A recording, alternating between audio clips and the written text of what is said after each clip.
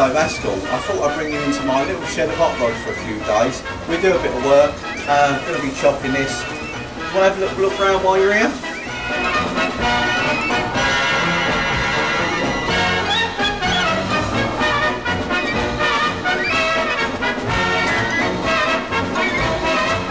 This is a little 44 pickup truck we've been working on.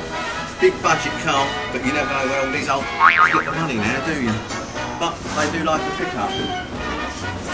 This is exhaust we've been making in the last week, bits and pieces we do into it. It's coming along.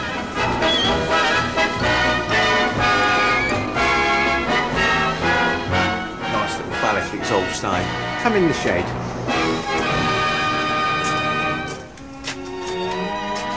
This is our little workshop. Seen better days really, but to do it with coat paint, but I ain't getting one. So I think we should start work on the 32 now. Anyway. Oh, this is Dave. Yeah, get back.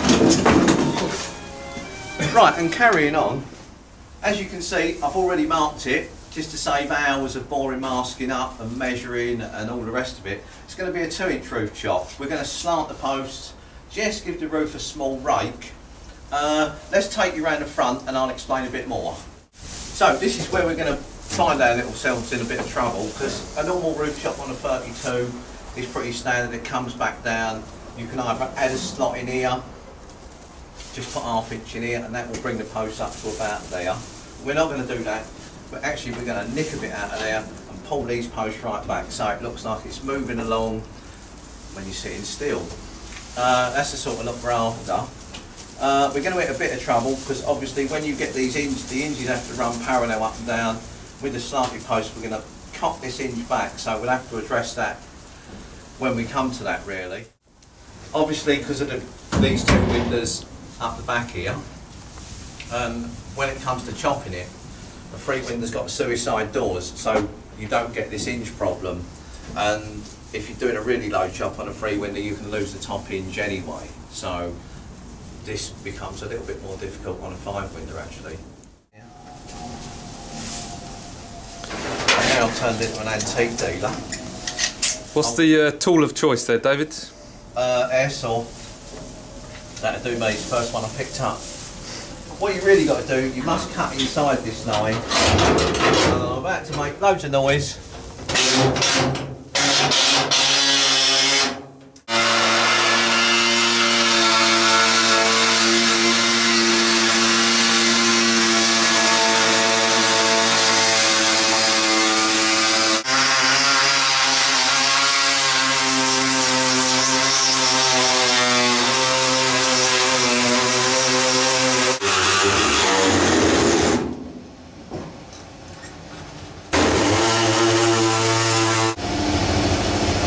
Where are we going next? Because I don't really know. Look at that. Weapon maintained. I think we'll shut the doors off. For this, I need the system. I'll go and get a posh boy.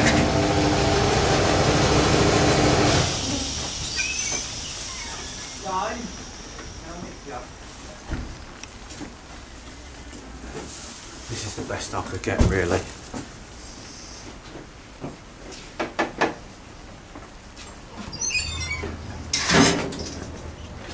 Right.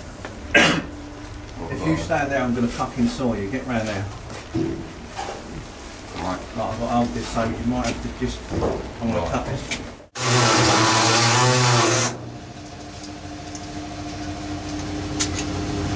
I think we need a new blade. There you go.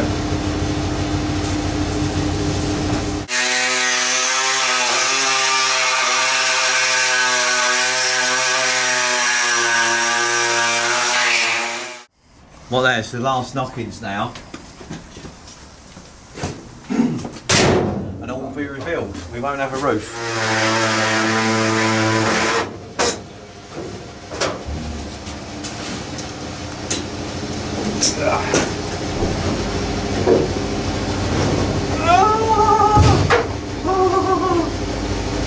Roof. Okay.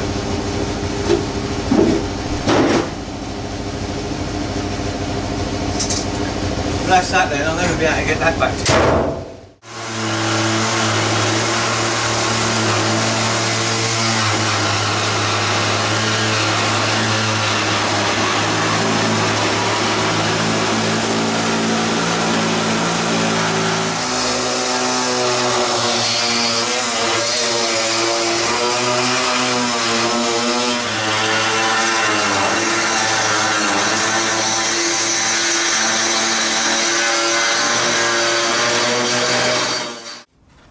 We're going to pull these posts back. We've got a slit down here, make these a bit floppy. This is the area where we're in trouble here, because at some stage we are going to have to weld these doors up. We haven't really got any major problems. We've got loads and loads of lining up to do, and our next step is to section a piece out of the roof here so we can slant these posts a bit more. Just got it out the side, it's still riding high at the front and it looks a bit square, and all 5 windows tend to look square when they've been chopped. And on this one, let's try and avoid that, eh? Let's try and make it a little bit sexy.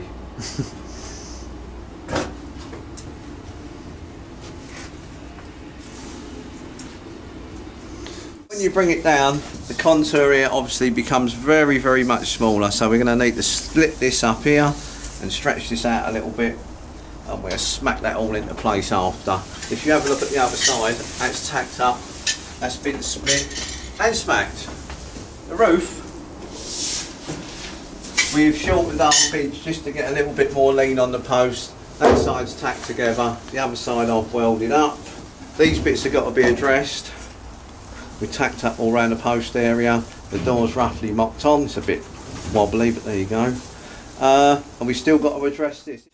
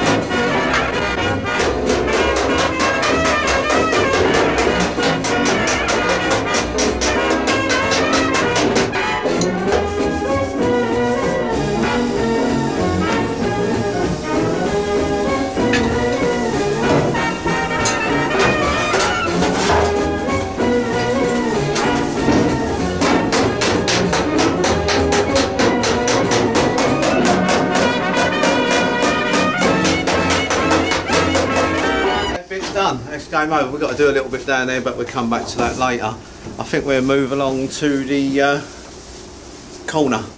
So I've cut this one, tack this one back together, split it up there. You'll have to excuse my wobbly cut. And I'm going to smack this up now, and we're going to have to put a sliver in here and see what we got. Hopefully we can make it quite nice.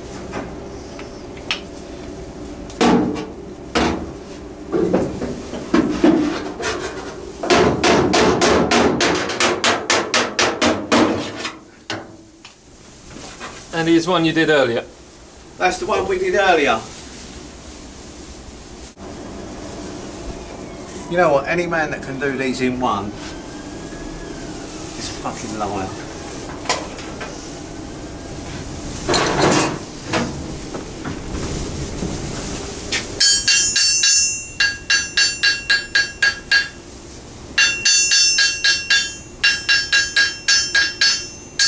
Want the luck, eh?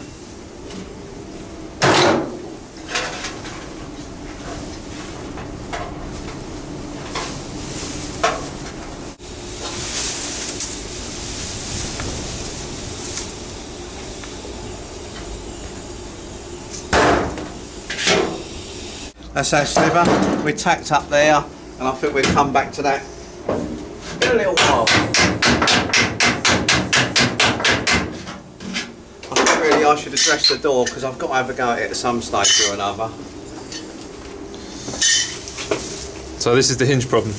We're going to hit the hinge problem now. I've already took the door off. I'm just going to slide this hinge on and we'll have a look. All I've done to the door so far is do the top. That's only tacked on roughly. Door's been shortened ½ inch, and And drop the 2 inches as well. Drop 2 inches, yeah. And a bit more at the front, because since you last was here, I did sneak another 1/4 inch off. But we are going to have to straighten these, but I just need to mock them up just so we can have a bit of a butcher's and see where we're going to go.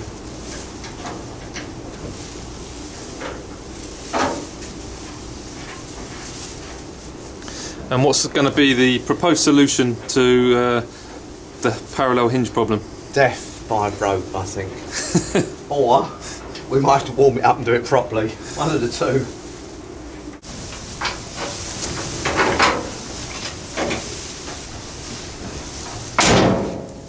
Oh, I think I might have rung the bell. The car's got to go out in metal, so I think it has to be half tidy really. All that section's welded up. The wood's back inside. If you look up there, we've got all our wood back in. All these fillets were back in here. They're screwed down. All these is bolted back up. So our next stage really is to start leading it. I've cleaned it all up. Obviously there's the welds, that's why we've got to lead this. This is the leading tinning paste. You don't want to fucking eat this really because it tastes like shit. You've got to put this on and tin it up.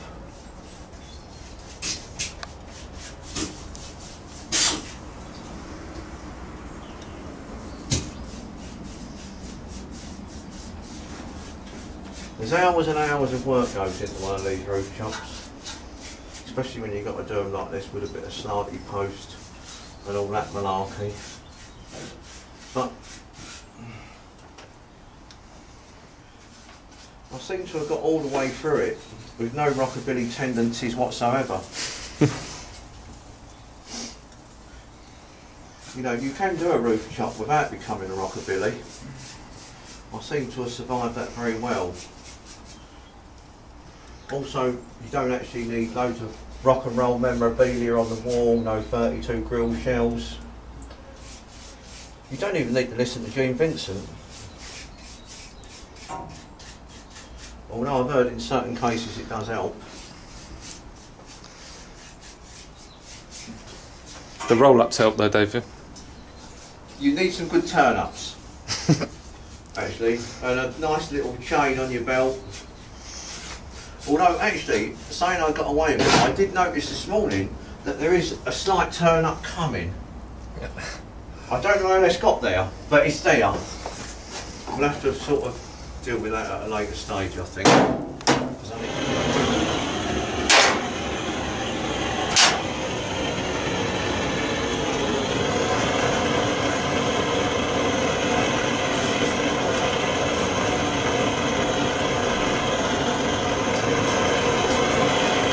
So just heating it up, wait till it goes silver. Silverish, and give it a white. And it's a good idea. Lots of smoke. Especially when you've got no gloves on. So it makes you inhale all the lead.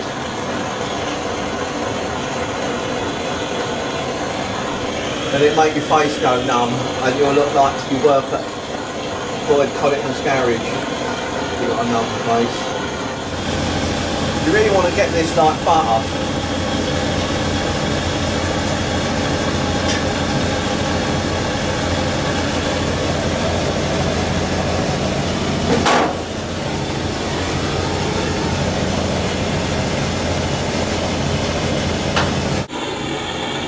And you're really waiting for it to go on the floor, I know that.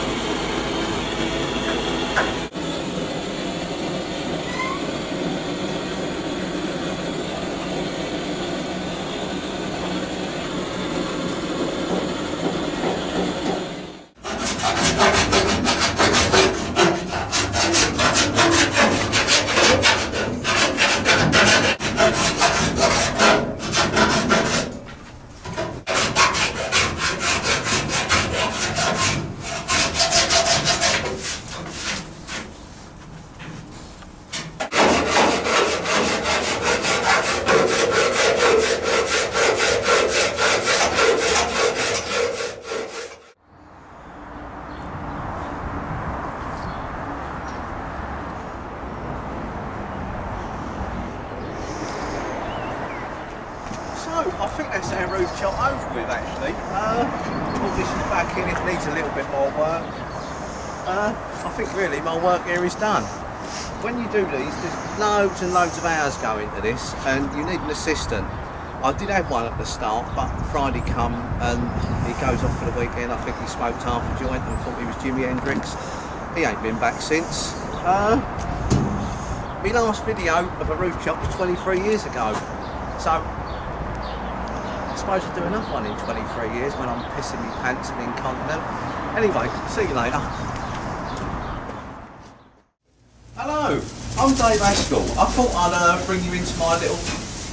Fucking I don't even know what I'm talking about. Hello, I'm Dave Haskell. I thought I'd bring you into my little shed of... Fucking hell, Ben, I've gone mad. Sorry about this.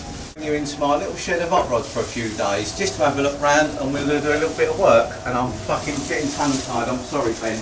Can I just do it once more, please? Do it as many times as you want. And this is Dave. Let's go back in, Dave's coming at this. Oh, ow. Get back under there. Oh, sorry, Dave. This is Dave. Get under there. And moving along. Is there any reason, Dave, you started round that side as opposed to this side? Yeah, I was standing over there already. Do you know what? We need lubricant.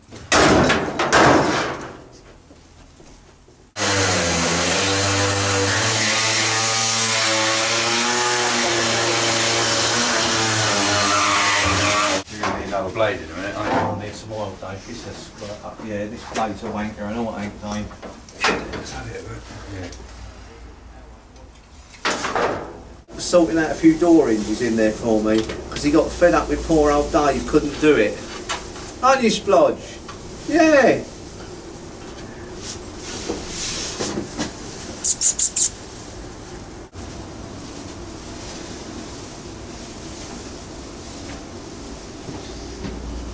Schnell.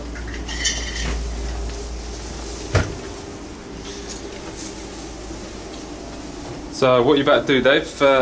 Just about to start chopping this up. Actually, do you know that cat's a better worker than Dave? I think. Or we might have to warm it up and do it properly. One of the two. So a bit of oxy and yeah, a bit of brute force. Yeah, it would also help if I put the right side fucking hinge on, really, wouldn't it? You know, must be lead, must be lead. In 30 years' time they'll be going, why did they put all that fucking old lead in there? We want some plastic filler.